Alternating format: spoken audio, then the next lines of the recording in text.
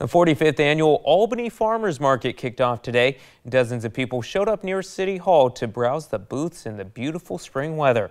Organizers say the market has seen a lot of changes since it began in 1978, and recently they began accepting payments using SNAP benefits. They're also part of a Double Up Food Bucks. That's a program that helps low-income community members buy more fresh fruits and veggies. Organizers say that is an important part of their mission to increase access to good food in their community. Makes people's money go far enough that they feel safe coming here and trying out some better food than they maybe have had access to before. Now don't worry if you missed this week's market. The event takes place from 9 a.m. to 1 p.m. Saturdays now until late November. Another farmers market run by the same group also kicked off this weekend. We'll take you to Corvallis, where hundreds showed up for their opening day on a special edition of KEZI 9 News at 8 o'clock.